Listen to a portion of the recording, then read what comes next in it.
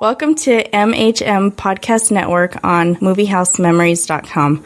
Podcast for pod people. Our feature presentation begins now. You're listening to Lunchtime Movie Review from LunchtimeMovieReview.com, and we are the Children of the 80s. The Children of the 80s are back with another review of one of our childhood favorites. I'm Patrick. I'm Bobby. I'm Chad. Hello, I'm Shane. And this week we're reviewing either 1981 or 1983's The Evil Dead by Sam Raimi and starring the Chin, Bruce Campbell.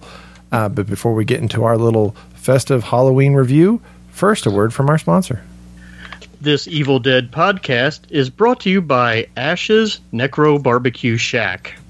At Ash's Necro Barbecue Shack, Ash will bring you the best barbecue found anywhere in the backwoods of Tennessee. The Shack serves Cheryl's signature recipe barbecue sauce straight from the Necronomicon itself. This sauce uses only the ripest of tomatoes picked right off of Cheryl's dead corpse by demonic vines. This week's specials include Shelley's smoked chicken breasts. You will get 2 of Shelley's large, plump, hand-rubbed breasts, which are smoked and chopped to order with her very own Kandarian dagger. If it's beef you are looking for, you can bite into Linda's whole beef brisket. Her brisket is dry rubbed and fireplace smoked for 13 hours, then sliced to order. Depending upon how you like your how you like your brisket, you can order Linda's brisket lean or fatty. That's Ash's Necro Barbecue Shack, where the patrons have been dying to get out since 1981, and the food is licking fingers good. Okay. Oh my god. That was pretty dark. Thank you. I actually don't know what brisket is. Ask Chad. But I'll tell you now, I'm never going to eat it. Don't give the address, Chad, because you'll have all kinds of people driving up to that place. And that, the Shelley's breasts and stuff, I don't know. I'm not really into horse meat. So she must be a part of the Sarah Jessica Parker family with that schnoz and everything that she had in that film. But all right. Who has the summary this week? That would be me this time. All right. Bobby's going to break his cherry with a summary of The Evil Dead. Yes, sir. That's right. Are you ready?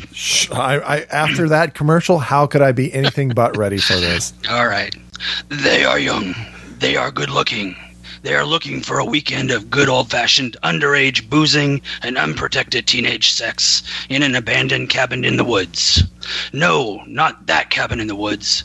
This was long before Chris Hemsworth's cabin. This was well before Saw, even before that horrible Texas Chainsaw Massacre remake. Freddy Krueger hadn't even sharpened his nails before this movie came out. We're talking about the granddaddy of all gore fests.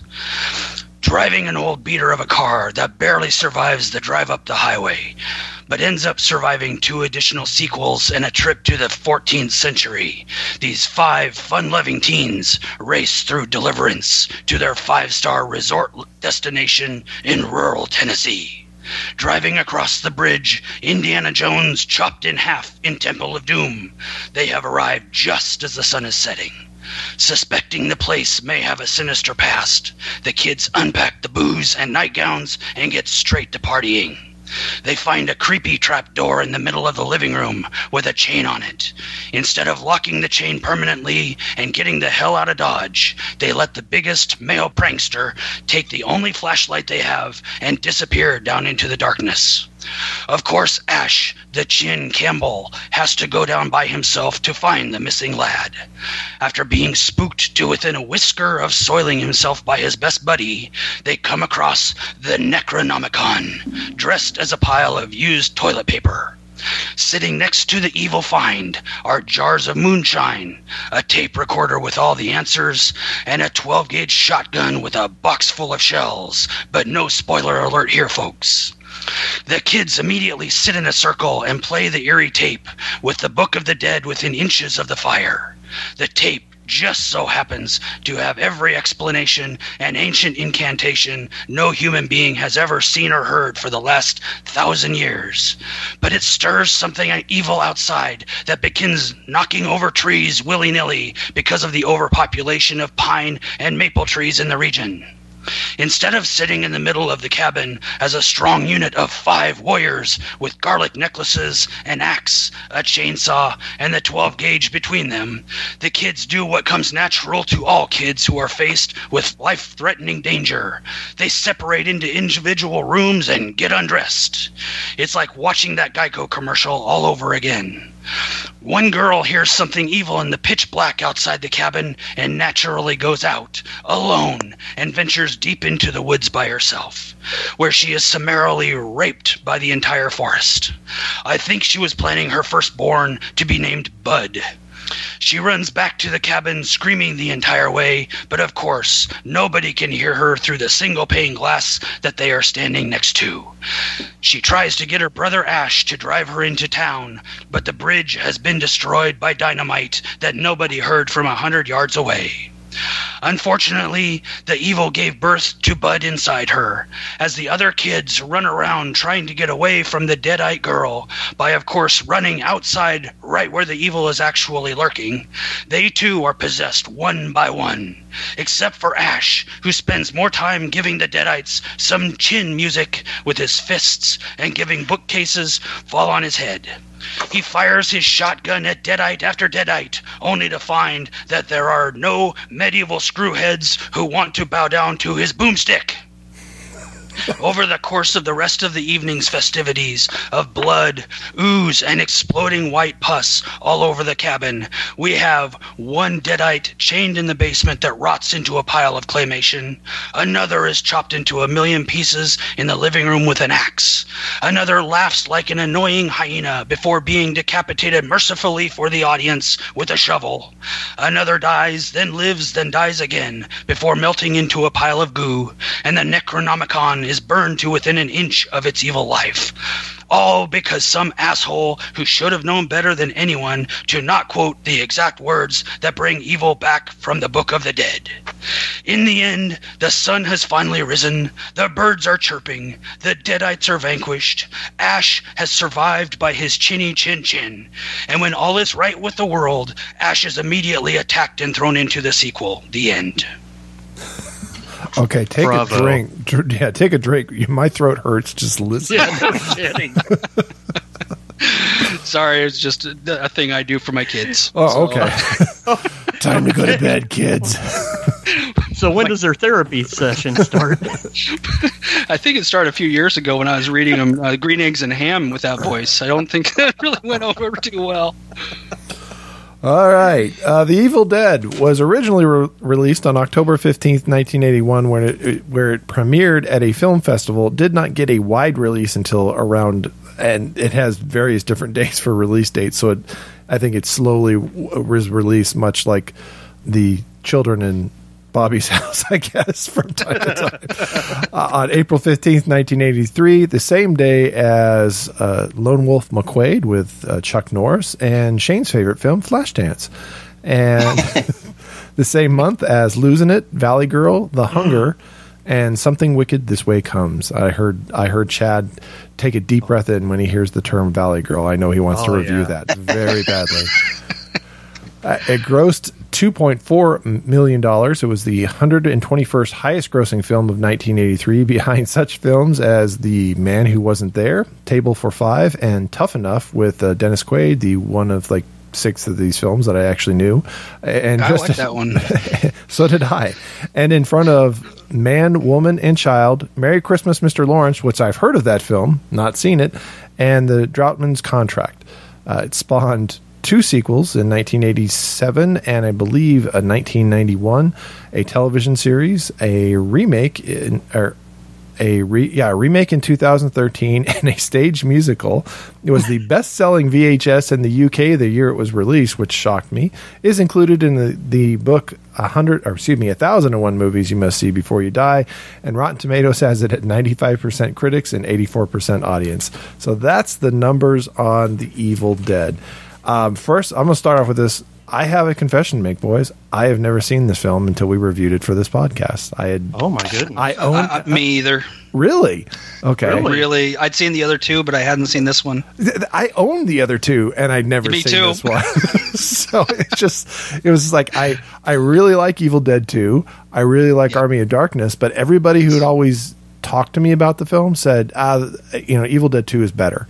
And it kind of implied to me that it's basically the same film, but it's just a little funnier. And because I don't really think that after watching this one, it's funny at all. But it's not the same film. It's not the same film at all. It is very much more of a, because I was going, wait, there's 5 people. Evil Dead 2, there's only 1.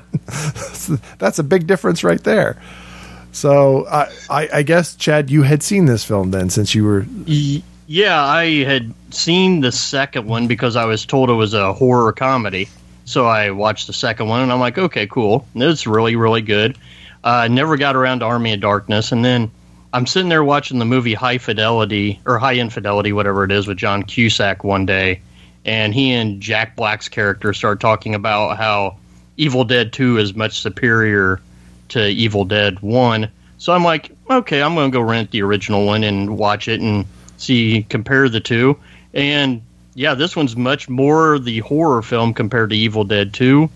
But I guess to me, towards the end of Evil Dead, you can sort of see the seeds, if you will, in the way Bruce Campbell's character Ash is sort of fighting with the dead, and sort of in a little bit of a comic approach. And so I think that was a seed that Sam Raimi picked up on and then went with to make Evil Dead 2.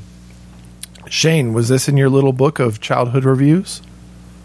No, I was way underage. It did get a cinema release in Australia in June of '83, but I would have seen it for the first time on VHS back in the day, probably when I actually worked at the video shop.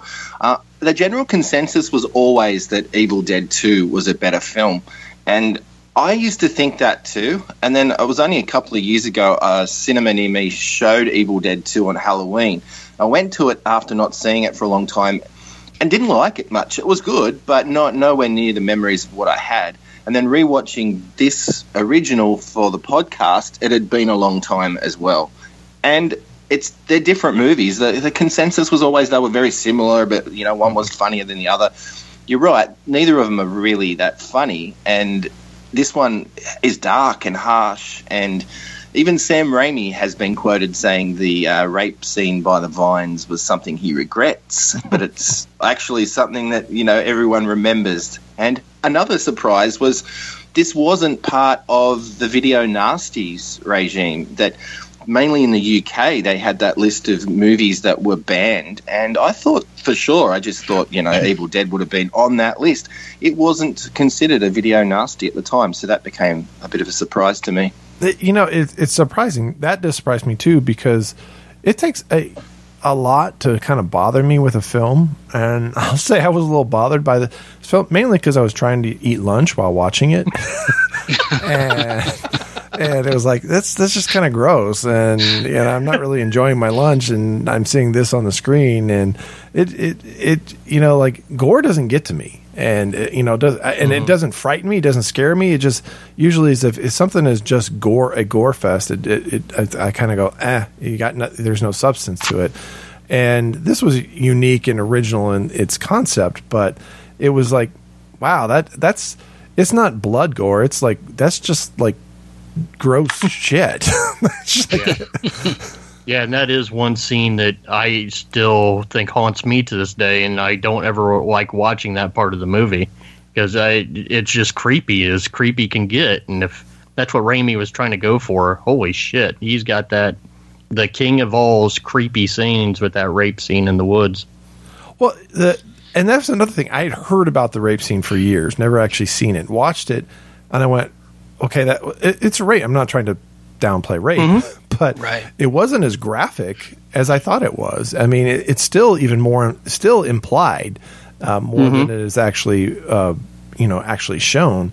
And I wasn't as bothered by it as I thought I would be seeing it, and because I had read how Sam Raimi regretted it, and that there are a lot of people who had problems with that. And I went, I mean, unless someone would have said to me before seeing the film that she gets raped by, basically the forest, I would have never jumped to that. I would have gone, well, I guess it could have happened that way, but I probably would have just, she never mentions it, never kind of goes over it. She just, turns evil, and then that's what it is. So I didn't find that shocking. Did you guys?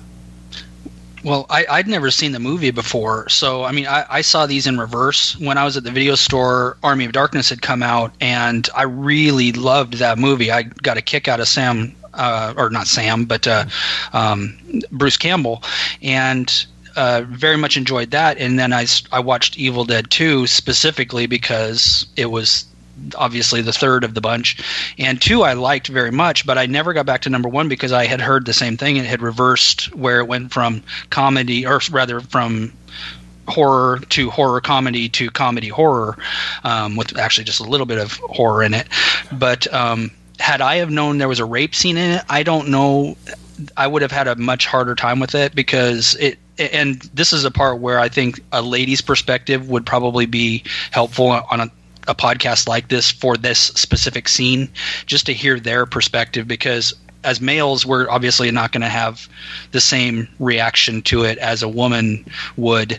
But I think it was part of the movie. I don't think that Sam Raimi should necessarily be horrified that it was included, because this happens in other movies too. I don't know if he necessarily needed it to be as much as it was, but I thought it was still kind of part of the story. And the girl did eventually become possessed through something that caused it, and I'm assuming this is it. So it's one of those things that was needed for the story to continue, but it was still a little bit overdone, I think. A little bit more. It bothers me specifically, just as a human being, to see a girl go through that, and boy either, but a girl in this movie. What do you guys think? Yeah, you're right to a point. It's effective, and it bothers me a little bit as an adult, but it is a horror movie where almost anything goes. It's a low-budget horror movie, and it's a good old-fashioned retro splatter movie, so anything can happen. And I agree. She does mention it too, Patrick, when she comes back to the cabin briefly. Like, I think she says something like, it was the woods themselves, they came alive, Well, No, I know that. I remember that, but I don't remember her saying, like, I got raped by a tree. No, that wasn't referred to in that type of detail, but yeah, she did mention it. And I don't know, it's very impactful, and it's definitely become a genre staple, this film, and that scene has definitely got a lot to do with it. And like I say, I just see it as one of the more creepy scenes ever. I'm not saying I'm as shocked by it as I was the first time I saw it, because I was sort of like, okay, this is different. But talked about having a female perspective. My girlfriend has watched this with me a couple times, and she's sort of one of those who said, it is a shocking moment, but she's of the mindset it's a horror movie, so you just have to, like, take it for what it is. And, yeah, it's disgusting and it's shocking, but it just is what it is. And last night when we were watching it again, she saw, this time around, she thought that Ash's sister was more enjoying it from her perspective this time around than the first time she'd watched it. So, really? Just based on how the noises came about. So I was like, okay, that's her point of view. So I just wanted to share that. Well, I in my research of the movie before the podcast, I had read that the actress Ellen, when she had gone to the screening, her parents, they'd gone to the screening near their hometown, and I guess all of the parents, all the people knew each other, and one of those comments was she was a little bit squeamish about it because of her own family knowing that she had gone through it on screen, and even with her own children, she didn't want to let any of her kids see it up until they were much older and could handle it. So that was her perspective, and as the actress that went through it. So it's just a movie, obviously, but still, it can impact real life too. So well, and you think of this as much as rape is horrible, and I'm not trying to downplay it. They dismember a body in this film. Exactly. Oh, man. And, a body of one of their friends in the middle of the film. And so, and you don't hear a lot of people complaining about dismembering a body. And that arguably could be considered much worse than being raped. And is that if you get cut up into tiny little pieces, well, not even tiny, they were pretty big pieces, but that in the grand scheme of things, you kind of, or I think Chad just kind of mentioned, is that it is a horror film. His girlfriend said it's a horror film. Horrible things are going to happen in it. And that, that I didn't think the rape scene was that atrocious as what I thought it was going to be in my mind. The accused is worse than this. Yeah, the accused is so difficult to watch. Leaving Las Vegas with Elizabeth Shue is so much more difficult to watch than this particular scene, because, as I said, I think it's more implied, mainly because there's not a person there. I guess maybe that I'm minimizing it because there's not a physical person that what they're doing. It's kind of like, is that root or whatever going up inside her, or is this the rape scene that they're getting to? And it just, I don't know. I didn't find it as traumatic as I expected it was going to be. Oh, two of the things I actually remember vividly watching it when I was a kid that stuck with me more than the rape scene was the banging of that outside swing that kept banging and banging and then it stops. Always really loved that. And then the pencil in the ankle. I just thought, that pencil would really kill. And I've seen it since. John Wick does it in the new John Wick film, so that was pretty cool. But that were the two things that I always remember. And I reckon I would have seen both Army of Darkness and Evil Dead 2 before seeing Evil Dead 1. I just can't remember the sequence I saw it in. I did see Army of Darkness at the cinema, though, on release. Yeah, there's something about, like, pencils or something to do with like feet and ankles that always causes me to cringe. A pencil in the foot or the ankle, or like in Pet Sematary when the kid cuts Herman Munster's Achilles, that's the most traumatic thing for that entire film for me. How do you feel about Bruce Willis walking across glass in Die Hard? That one doesn't bother me as much. Okay, just had to ask. I've stepped on things. I've lived through that pain, but the idea of something in my ankle or cutting my ankle or Gotcha. Once she grounded in. Yeah, she did. Wow. And all the over 100 episodes or so, I don't believe we've done a Bruce Campbell film. Not that he did a tremendous amount of films in the 80s, but I mean, he mainly has kind of done some more stuff in the 90s. But I still think of him as iconic. What do you guys think of Bruce Campbell? First of all, I've read his book, If Chins Could Kill. It was a good book and a great title, obviously. And he goes into a lot of detail with this and the other two Evil Dead films, plus other stuff that he's done. He's okay, but I don't dislike him at all. And I'm not sure that he would have thought himself that this little movie would have made him a pop culture icon that he is today. But in sort of the whole scheme of things, I think the girls of Evil Dead were a little bit more impressive and significant than what Bruce Campbell is in this original, anyway. I totally agree with Shane on that one. And what was interesting was I read up on Bruce Campbell's history after this and through now, I guess. And even he said that he has a hard time watching the first half of Evil Dead 1 because he was just learning how to act. He says, I'm a little more comfortable watching the second half because, and if you think about it, in Evil Dead, he kind of is background for the first half of the movie, a lot of it. Up until the second half when he becomes pretty much the lone survivor and has to fend them all off by himself is where he comes alive and becomes the Chin that we all know and love. And I have followed Bruce since Army of Darkness made me an instant fan of his, and then like I said, I've watched backwards, and by then he had improved his acting ability. So, and I've watched Bubba Hotep, and I've actually just ordered My Name is Bruce, which was actually filmed in Oregon, only 10 miles from where I was born. So it's kind of fun to have that touch with the guy too, because to me, I think he's an over actor, but does it in such a tongue-in-cheek way that I really enjoy his delivery. It's not like someone that comes in from Shakespeare and decides that I'm going to do this schlocky, horrible horror movie and I'm better than that. He's just the opposite. He revels in being in these cheap, dumb movies and has a ball with it. And I see the joy that comes out in him and his castmates when he's in these movies. I'm probably going to repeat a lot of what Bobby just said. Bruce Campbell, to me, naturally stands out in this film. His transformation, basically from an everyday guy, like Bobby said, in the background of the first half of the movie, to the scared shitless survivalist, is a brilliant transformation in this movie as he does learn how to act.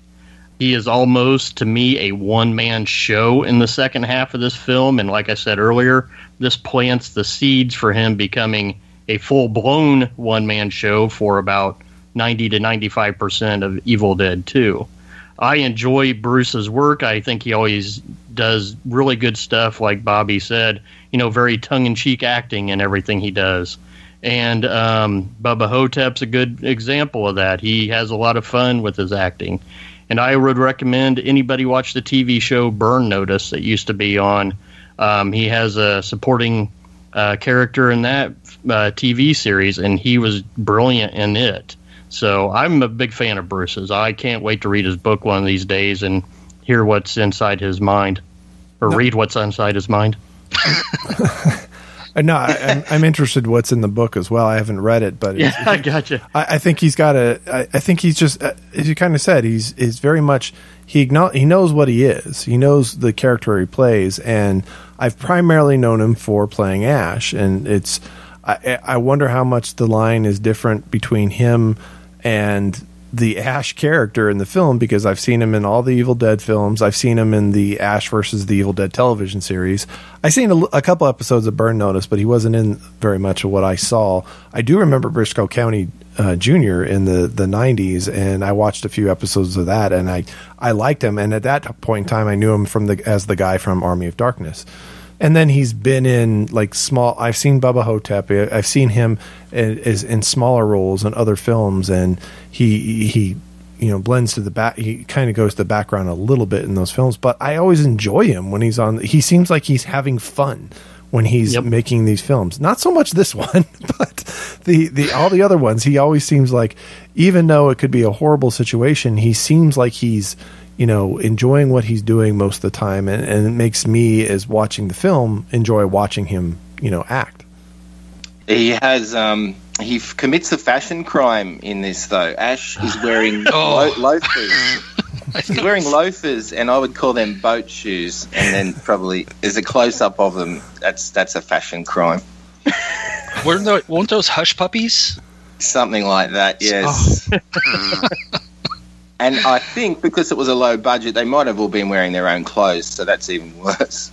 Well, they described something about the shirt he was wearing is that whatever they made the blood and the gore out of, that he gets doused in at one point in time, that he took it off and they put it near the fireplace to kind of dry out, and it was still and covered. It blew up. No, it didn't. And I thought, oh man, did it catch on fire? And the story is that once it dried out, they went over to pull it off of there, and it just fell apart, like crumbled.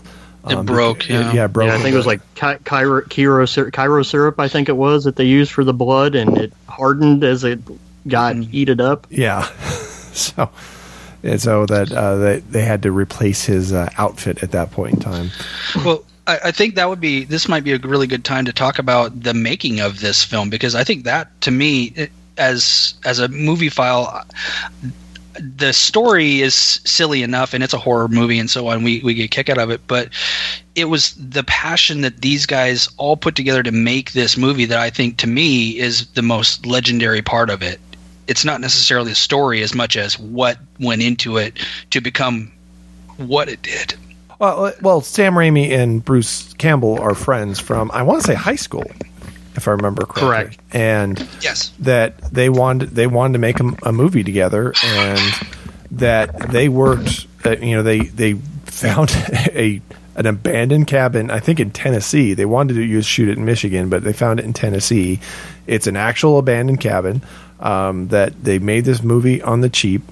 Some of the actors are even replaced halfway through the film with stand-ins because they're covered up with so much makeup you can't tell. Mm-hmm. And that Bruce Campbell is as much a part of the crew as he was an actor. That he was moving like the boat that opening shot across the water that Sam Raimi is shooting. He's pushing the boat while Sam Raimi was actually operating the camera. Right. And that this was such a commitment to doing this.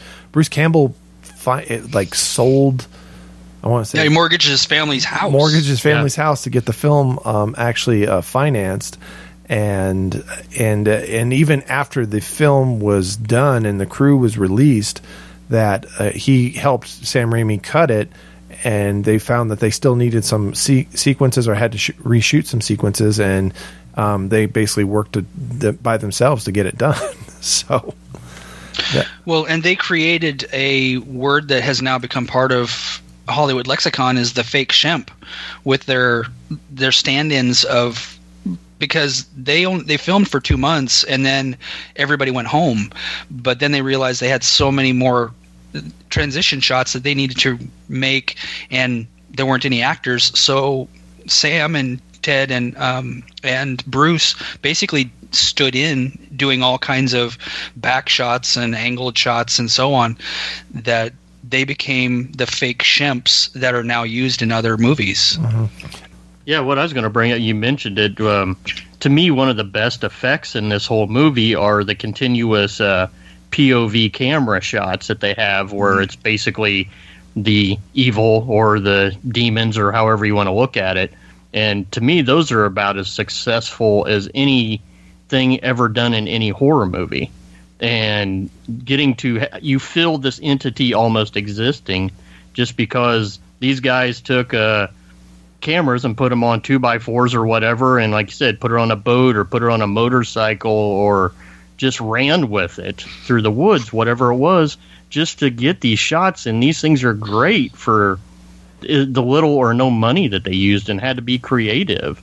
And I always appreciated them for doing this, because it's been duplicated a million times since, but this was genius in how they did it. Well, the angles that he came up with, to me, that's why I think I have more appreciation for this movie now, days after watching it. While I was watching it, I didn't have as much. I saw some cool things, but I didn't have as much appreciation as thinking about it days later. And what I thought about was the art form that they went through to create these shots. When I was reading about how one of the shots where they're Sam, I keep saying Sam, but Bruce and Ellen, Cheryl, I guess the sister, they were trying to get away in the car, and they ended up parking the car at an angle, put the camera on the same angle, and then Bruce got out and walked on level ground, but he looked like he was walking at an angle. And all of those just little things that you wouldn't even think about gave it this eerie, artistic piece of art that we're seeing, and that to me was much more impressive, like I said, than a standard horror movie. This was the first, to me, it was really three genuine, well, all of them, but it's artists on screen, and I have a true appreciation for this movie now because of it. And like you say, and how they use the lighting to like have these very bright lights go either in his face or behind him, but yet, like you said, they take it and they do it at a certain angle, so you see the shadows, you see the shadow under his chin or under his eyes, but yet the light is hitting him directly in the face. It just makes all these scenes very intense and creepy, the way they do all this stuff at these weird angles. And then if you add a little bit of the smoke to it, man, these are some of the creepier scenes in horror history, just by how they use their ingenuity to do all this stuff. His chin is so big it could black out the Grand Canyon. Talking about all that cinematography, that was in my notes. I mean, who would have thought I would have ever watched Evil Dead and taken notes? But there was some really great handheld camera work, and you guys have just hit the nail on the head with everything. I can't say anymore. That was really good, and you could tell that they were makeshift, but it was effective. Smoke and mirrors. Well, the budget, I can't remember, Patrick, if you brought up the budget of how much it cost to make this movie, but you think about it, they spent as much on this movie as most companies spend on their food bill. I mean, this is done for nothing, and what they came out with at the end was, I think this is a genius with a camera, is what I see. Well, he is a genius. I mean, he has gone on to do much more substantial work, including directing some of the highest-grossing films of all time, and a completely different genre, and doing it well, and including Bruce Campbell in every single one for one reason. Well, or another. this is an untrained 20-year-old kid that just got a bunch of friends together and some cameras and went out and shot a film. I mean, this is not somebody that's formally trained at UCLA Film School or anything like that. I mean, this is where I think if people that were listening could see how someone can get their start. I mean, we're seeing the first of his real career beginning here, and creating something special with it. My hat's off to this guy. Well, the whole group. So, well, I guess the point to add on to that, I read somewhere that the budget, and I didn't. Sorry, forgive me, Patrick, if I gave you the wrong number, but the budget for this was approximately $350,000. But yet he went off and eventually made Spider-Man 3 for $260 million. So he eventually grew and grew and grew, but he still, at least to what I read, he appreciates doing that smaller, lower budget movie when being creative versus having all those millions to make what some consider a not so great film. He'd rather make low budget great ones than high budget not so great ones. In my opinion, Spider-Man 3 is the worst Spider-Man film to date. Yeah. But you're right. In between those blockbusters, he made a movie that I still really enjoy called A Simple Plan with Billy Bob Thornton, Bill Paxton. That was a good film, you know. And so he could still stick to that sort of smaller budget, good storytelling as well as the blockbusters. Well, and he also made another one, and it came in the 90s, For Love of the Game with Kevin Costner. I think it's an underappreciated baseball film. I love that movie. I really liked that film, and I always get surprised when I look back and I go, oh, Sam Raimi directed that? Because it is just not what I've come to, especially at that time, come to expect from him. At that point in time, I knew him as the Evil Dead guy, even though he did Quick and the Dead. But the Quick and the Dead, the visual style of it is very reminiscent of the Evil Dead films, is that there's a lot of clever camera angles. There's a lot of just clever use of, the idea of like when Gene Hackman gets shot and he can see daylight through his shadow, which I was like, that to me seems straight out of an Evil Dead film. But spoiler alert for anyone who hasn't seen that in 22 years. But that was one of Russell Crowe's first films, big film. Yeah. Russell Crowe, Leonardo DiCaprio, Gene Hackman. I mean, Sharon Stone yeah. shot around Tucson. Can you believe that, Shane? The ties that we have to each other. Russell Crowe, an Australian, coming all the way to Tucson, filming out here. Unbelievable. He made it a 10-day shoot, didn't he? Yeah, probably. So he could get out of there as soon as possible. The only other note I had that I wanted to bring up was Stephen King had seen a screening of this movie and loved it so much that he championed the film and made sure it got bought by New Line Cinema so it would be released. That was one of the cool little aspects or facts I found out there. Yeah, for the video box for years had a quote from him on it, and I'm sure that they trumpeted. I think it said "scary as hell" or something like that. I can't remember the exact quote, but it was always that was one of the predominant things on the VHS box that I remember in the video store. Yeah, no, Chad's right. I had that in my notes too because at the time Stephen King gave it his stamp of approval, And I have the quote in front of me. It says, "The most ferociously original horror film of the year." Is that what it says? So that's pretty huge for someone like him, because he was, he was in his you could say in his prime, was Salem's Lot and Carrie around that time. Yeah. Shining would have been out. Well, the thing that I think is really interesting is about the movie was that during those times that you were just quoting the names of the movies, Carrie, anything Stephen King. Stephen King is horror to most horror files, I would imagine, at least definitely from the 70s, 80s, and 90s. And what I saw here was this is an original story, an original movie, kid actors on a shoestring budget that threw it all together and made it into something that we're still talking about 40 years later. And I just find that shocking that it's got that kind of legs. And I mean, what a testament to these folks for what they pulled off. All right. And it's only 35 years later. Don't make it too sorry. old. So it's like 40 years. My God, has it been 40 years? No, it hasn't. So don't they know?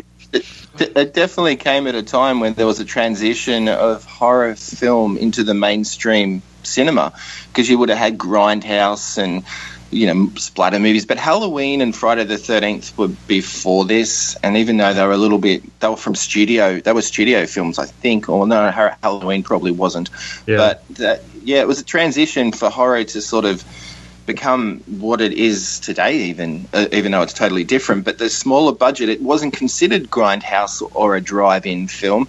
Evil Dead was still considered a proper movie, and that's a feat in itself, considering the budget we spoke about and everything else. Well, but it's even different because the other horror films of its contemporary time, that Halloween launched kind of this I don't want to say launched, because essentially Halloween steals from Psycho, which was like nearly 20 years before its release, but creates this kind of slasher genre, which is what I remember predominantly throughout most of the horror films in the 80s. You didn't see a lot of vampire films, you didn't see a lot of ghost films, you saw slasher films, and some holiday or some Mother's Day, Valentine's Day, whatever it may be, that's what they would do.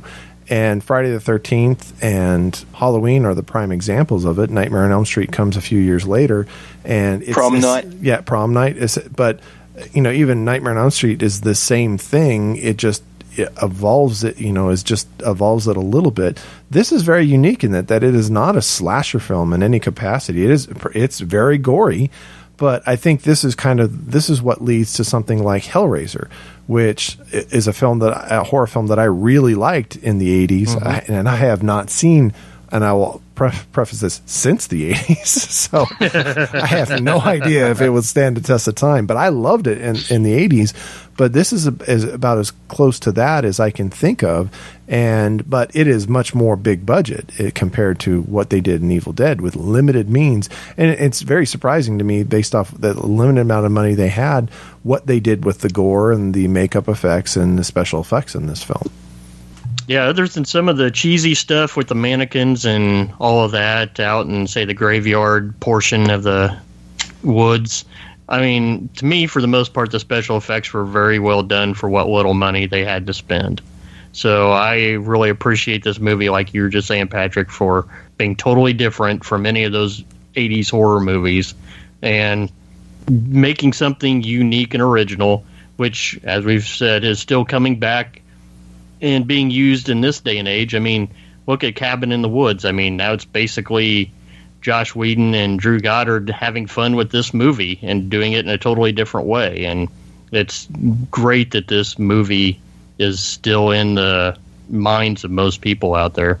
Never disappeared. They were looking for a fourth film in the series for years after Army of Darkness. And essentially what they ended up was getting a remake, and then a promise of possibly the remake leading to a joined sequel, which didn't pan out, and then it became the television series, which has that's more along Army of Darkness than it is about this film, but it does have a lot of gore in it, that's for sure. Well, I think part of the reason why it has lasted so long is the cast loves this movie. The cast and crew really got behind it and have continued at all of the Comic-Cons and so on that they continue to go to. They're still pushing the Evil Dead. 35 years later. And unlike, I mean, you guys had done a podcast a few weeks ago where one of the stars has completely pushed away from the movie because they didn't get paid or something along those lines. I don't remember the story, but everybody here associates with the Evil Dead. They actually want it on their resume, and they trumpet it to anybody who will listen that I was part of this. And most horror movies, I mean, Johnny Depp, you can't tell me that he wants to be part of the Nightmare on Elm Street type of series this far into his career. These people here 35 years later are still saying, hey, I was the girl that got raped in the Evil Dead. I mean, it's crazy. And also, they're still all working together, because I know Raimi puts almost every member of this cast into one of his movies. I know they were in Great and Powerful Oz with James Franco and other movies that they've done here recently, and have brought him back for the Ash vs. Evil Dead TV series. So at least they're one big happy family that's still willing to talk to each other and work together and keep making money together. Yeah, and that's something I think lacks in Hollywood is the professionalism and camaraderie, integrity, of actors. And one of the things that I respect about Sam Raimi, because he does use the same actors, even if it's in just a small role, but he brings back the cast for television shows or whatever he wants to do, similar to what like Clint Eastwood did with his stable of actors through like the 70s and 80s and even into the 90s, that you would see the same actors appear into his films because they loved working with him. And it was just, I liked seeing that. I like to see, like, as I said, I enjoy watching people acting and looking like they're having fun, and I hate when I hear about actors who don't get along on the set, because gosh, I would love to do what you guys do, like that's the simple reality. It's like to sit around and just work with your friends and play act and make a movie, and and then go on to the next project and be able to play something else. That what you do is a treasure, and don't look past it, and get too focused on the grind of working a night shoot or having to work with Sharon Stone. That's I think it still happens now, in a sense. A bunch of mates getting together that make a film, they can do it on their iPhones or a little camera. It's just easier for them to do. So the effort for these filmmakers and Sam to round up money for the budget and do what he did was harder back then. And editing is different. It's a feat. It really is. And for us still to be talking about this movie, I mean, it's more violent than the Texas Chainsaw Massacre. And the Texas Chainsaw Massacre is probably equal budget and equally notorious. And you touched on the remake. I've got to say that is more repulsive in every way than this film. It's hard to watch, and I only saw it a few years ago when it actually came out. It's an abomination, in my opinion. It's hard to watch, exactly, Chad. And a lot of people, you're right when Patrick says it was going to be linked to like a restructure of the original or something, because Bruce Campbell's not in the film, but he's like in an extra scene at the end credits, which a lot of people missed because people leave before the credits are over.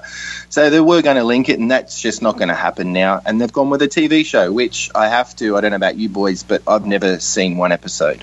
I've seen the first 2 seasons, and it's in the vein of Army of Darkness. It's tongue in cheek. It's primarily comedy, lots of gore, much more than like Army of Darkness was. That there's a tremendous amount of gore in it. But I enjoy watching Bruce Campbell in it, and of course it has Lucy Lawless. And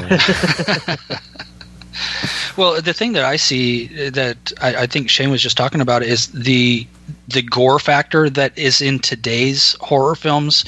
I think that was what was. I'm repulsed by today's standards versus, and that's why I don't really watch horror films today, is because to me it's not horror any longer. It's become offensive, and I don't have that stomach any longer. And the ones from the 70s, 80s, and 90s that we're talking about now, to me, at least there was a story involved. It's not about it's not about the shock factor of how much blood and gore and how if I can get the audience to throw up while watching. Today, the old stuff that we're watching right now, the Evil Dead and so on. To me, yes, it was banned in Germany for decades, but it's it was meant to be an art form that was meant to entertain, not something that was meant as a shock factor. I was just going to say real quick, and on top of that, to agree with you, it's like Evil Dead using the POV camera, and even Halloween and how they approached that movie.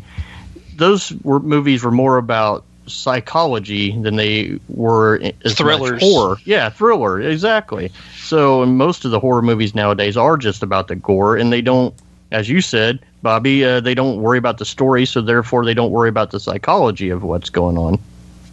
And it's weird that you bring up Halloween, because I'm on another podcast, Movie House Memories, also available on iTunes for download if anybody wants to listen to it. But this month is my pick for one film for what I think is one of the 100 greatest films, and I picked Halloween. And Halloween, I love that film, and it is not a gore fest. There's very little blood in the film. I mean, there's very little that makes it R-rated, other than there's teenage kids getting killed and a little bit of nudity. But it is very bloodless, and it's driven by suspense. The almost the entirety of the film, similar to what Psycho is, and that the masterpiece that it became and what it spawned afterwards, which became, just this abundance of slasher gore, not gore like this, it's really weird to think that that's what it created, because everyone was trying to up the ante every single time they released a film. And this one has a lot of gore, but there's a point behind it where I think, as you kind of talked about modern films today, and even not even modern films that I'm thinking now of, like Saw and Hostel and everything like that, is like it just takes it to an extreme level where it's not suspenseful, it's not scary, it's just gross, and I don't take any joy out of watching the film. In fact, I find it a chore just to, okay, can we get past this so you can get back to the story, so maybe you might hook me. And not to, although I will say the first Saw was really good, it just got bizarre, and every time after that it got worse. Hostel was just horrible from the get-go. It's just torture porn is all it is. It's torture porn for freakazoids out there who want to watch this stuff. So, I mean, I like a good horror movie that has a good story and a good psychology, like a Halloween, or, as you said, Psycho, or this movie. I mean, they're great, but when people just want to see death for the sake of seeing death, or gore for the sake of seeing gore, I worry about those people. So that's just my opinion. Well, you remember long ago in the early 90s when the what were the snuff films that came out, that they were banned worldwide because they were obviously not the things they should be watching. Faces of Death? Are you talking about Faces of Death? Faces of Death, thank you. Today they're all but snuff films, and I think that's why I'm struggling with them today, is because if I want to see that, to be honest with you, well, I would never want to see that, but I just don't see the draw. Amen. I see everything, all the newer films. I go back and watch a lot of the older stuff for work, and you're right. It's the genres have changed in many ways with Hostel and Saw, but there's something about the Saw movies I didn't mind. They had their idiosyncrasies, I guess, and they were violent and just for the sake of it, but they had a little bit of twisted logic to them, if that makes sense. But it's the horror you don't see or is more effective. Like two examples, recent ones are Lights Out and Don't Breathe. They're really good thriller horrors, and it's what you don't see that makes it more scary. Yes. It's a psychological, like Chad was just saying, when you're dealing with the brain rather than dealing with the eyes, I think you're going to be much more challenged as using your intellect, and I think those are wonderful movies, and if you can really tap into it, and I think that's where the Evil Dead did.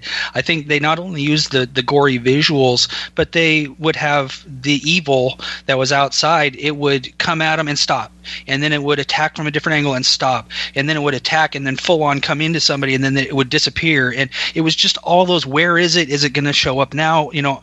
That's the cool stuff to me, and that's why I think it's lasted so long, is my brain enjoys the challenge that goes along with it, rather than just, here, it's in your face, it's in your face, it's in your face, movie's over, go home. And I've never seen it, but apparently Evil Dead the musical is still running strong. It still travels the country, and if you sit in the first 3 rows, you're guaranteed to get splattered with blood. Just like Someone have a prosthetic chin? I don't know about that. All right, let's wrap it up. What do we think, boys? Does Evil Dead stand the test of time? Although I've got a feeling we've already telegraphed our punches in this case. Bobby? Yes. Like I said, I've never seen it before. To me, I really like the movie. To be honest, I don't know if I'll watch it again for a while, simply because I'm just not a horror fan.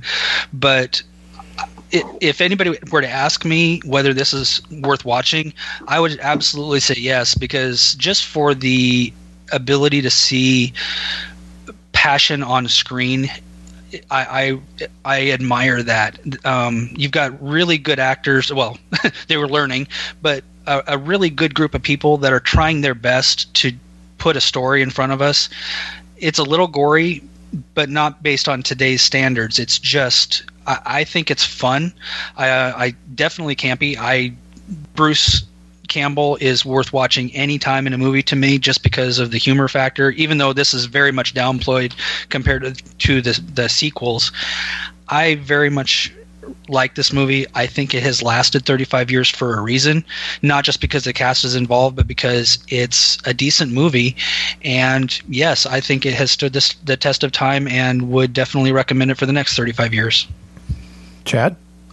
Yeah, I'll agree. This one definitely has stood the test of time, and I think it'll stand the test of time for the next 30 whatever years. To me, anybody who enjoys this type of movie should watch it. And if you're not even a fan of the movie when you watch it, at least look at how they made the film and appreciate how they took a shoestring budget and turned it into a very entertaining film that has stood the test of time for 3 decades. Shane? Well, except for Ash wearing those boat shoes, the film stands the test of time. The film definitely stands a test of time. It's a genre staple. I hadn't seen it for a long time. I enjoyed watching it again. It brought back memories, and also brought back some new stuff that I'd totally forgotten. I don't get the whole pop culture phenomenon of it, though. You know, from musicals to TV shows to remakes and that. I mean, you know, Hollywood always wants to remake something that's popular, but I don't get that.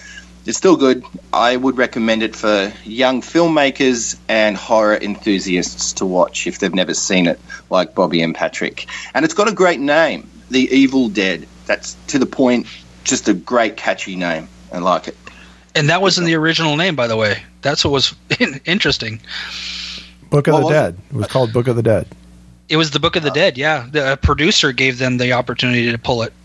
Didn't know that. Yeah, because they didn't think kids would want to go see a film that had the word book in it. That's right. All right, there has to be a naysayer. Without a doubt, it stands the test of time. I did not like this film. I did not enjoy the film at all. It was a chore to get through. And I like the other 2 films, obviously, since I own them. I really like Evil Dead 2. I really like Army of Darkness. I enjoy watching Ash versus the Evil Dead on Starz. I was excited about, I've never seen it. I always meant to see it. And then watching it, I went, all right. I can't believe this was that big a deal. I mean, because other than it was the first, and I'm seeing it in reverse order, and that's my problem with it. But if someone were to come to me and say, "Hey, I'm thinking about watching the Evil Dead series," I tell them to start with 2, go to 3, watch Ash versus the Evil Dead, then go back and watch 1, because if you watch 1, you may not make it to the second one. Because I just didn't think it was as that captivating. It seemed long to me, and it wasn't. And it's a very simple storyline, and it was just like, can we get to it? Can we get to it? Can we get to it? And I was getting a little frustrated. But would you watch it again in a different setting, just to look at the stuff we've been talking about in the filmmaking process? And that's it's kind of to steal something from Matt and Jason when we talked about Blade Runner years ago in the podcast, that the story of the film is a little more interesting to me than the story of the in the film. And I agree. Like the Blade Runner, like although Chris and I worship the ground Blade Runner was walked on, Matt and Jason hated the film, but thought it was fascinating. Everything that had been written about, talked about, discussed, how people theorize about the film is much more interesting than the actual film itself to them. And that what you say, the logistics of it, I was watching it on a computer screen at work while I was eating lunch.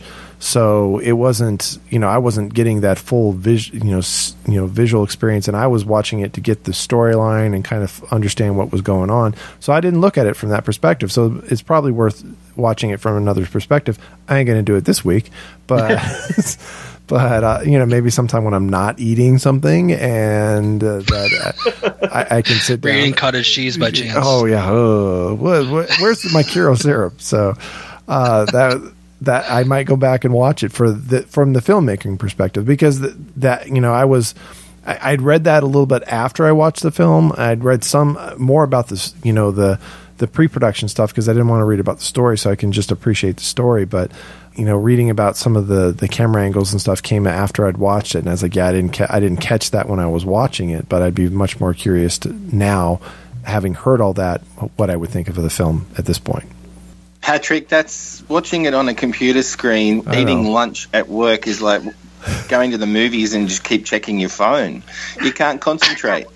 Yeah, no, I could concentrate a little bit better than going to the movies and checking my phone, but it's when I have little kids in the house and they're usually up, it's going to be hard for me to sit down and watch The Evil Dead. It is true, yeah. So it's, my son's getting a little bit up there, and I'm very excited about the films he can watch. But, that would have been way too far for him at this point in time, and then I'd get yelled at by my wife. All right, that does it for this week's review of The Evil Dead. Thanks again for joining us and listening to our little weekly podcast. If you've had a good time, the fun doesn't have to stop here. You can follow us on Facebook at Lunchtime Movie Review, or on Twitter at Lunchtime Movie. On either Facebook or Twitter, you can keep up on our written film reviews, news on upcoming films and Blu-ray releases, and information on upcoming podcasts on the MHN Podcast Network, including The Golden Age of the Silver Screen, Movie House Memories, Mail Bonding, The Number 2 Review, and Movie House Concessions. Again, if you've enjoyed yourselves and you've downloaded us off either iTunes or Stitcher, make sure to rate our podcast on either one of those two platforms, and if you have a chance, write a short review of the podcast. Of course, we always like the reviews that are positive, but we appreciate any feedback that we can get from any listeners of the show. Well, that does it for this episode of Lunchtime Movie Review. Until next time, I'm Patrick. I'm Bobby. I'm Chad. And I'm Shane. And I'm impressed I didn't have to remind you guys what the order was. That's called professionalism right there. Thank you, sir. We got to get out of here right now, and you guys are invited. This podcast is not endorsed by Sony Pictures Home Entertainment. It is intended for entertainment and information purposes only. The Evil Dead, all names and sounds of the Evil Dead characters, and any other The Evil Dead related items are registered trademarks and or copyrights of Sony Pictures Home Entertainment and or their respective trademark and or copyright holders. All original content of this podcast is the intellectual property of the MHN Podcast Network, Lunchtime Movie Review, and Fuzzy Bunny Slippers Entertainment, LLC, unless otherwise noted.